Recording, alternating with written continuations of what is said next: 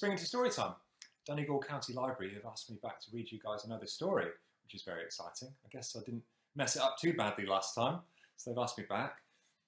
And I've got another story. It's called Why We Can't Hug, and it's got the same characters from my first book. It's got Hedgehog, Prickly Prickles, and a tortoise with big red rosy cheeks.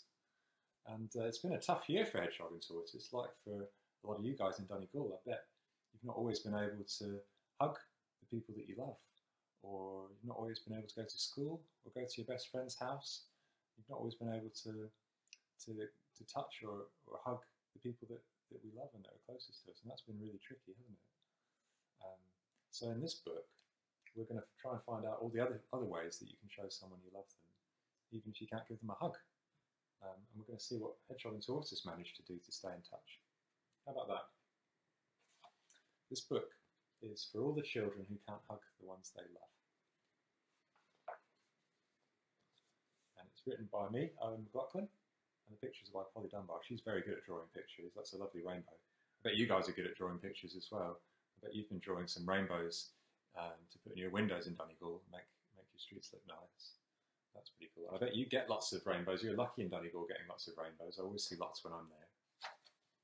Right. Hedgehog and Tortoise were the best of friends. They wanted to give each other a great, big hug, but they weren't allowed to touch. Don't worry, said Owl. There are lots of ways to show someone you love them. Owl always knows the right thing to say. Hedgehog tried a wave. Should we try some waves? Everybody waving out there? Waving back to Hedgehog? That made Tortoise smile. Big smiles! Tortoise made a funny face. That made Hedgehog laugh. I bet you guys can do some funny faces. I'll try and do. I'm not so good. I'll try and do one. Isn't that kind of funny? I hope you've made some funny faces. Hedgehog wrote a letter, and Tortoise wrote one back. That's a lovely thing to do for someone. We all like getting letters, don't we? And when Tortoise did a little dance, Hedgehog joined in too. Should we do a little dance? Come on, little dance. Bit of a dance. People love seeing other people doing funny dances, don't they? That's a lovely thing to do for someone.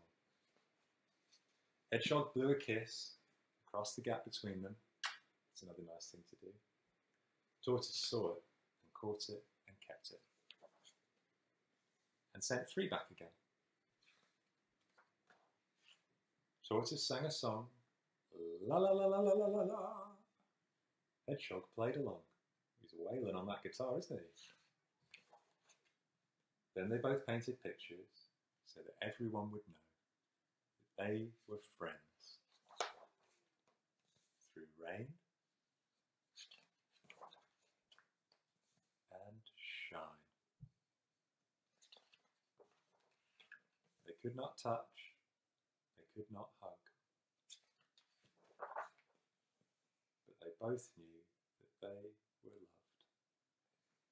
And I hope all you guys know that you're loved as well, and I hope you can think of some good ways of getting in touch with people you can't see at the moment and showing that you love them as well. Or writing a letter or doing a dance or a funny song for someone, really brighten up their day. So it's important that we all do that. Anyway, it was really fun reading a story for you, and I hope you're all doing all right. And yeah, I'll see you soon. All right, thanks very much. Bye-bye.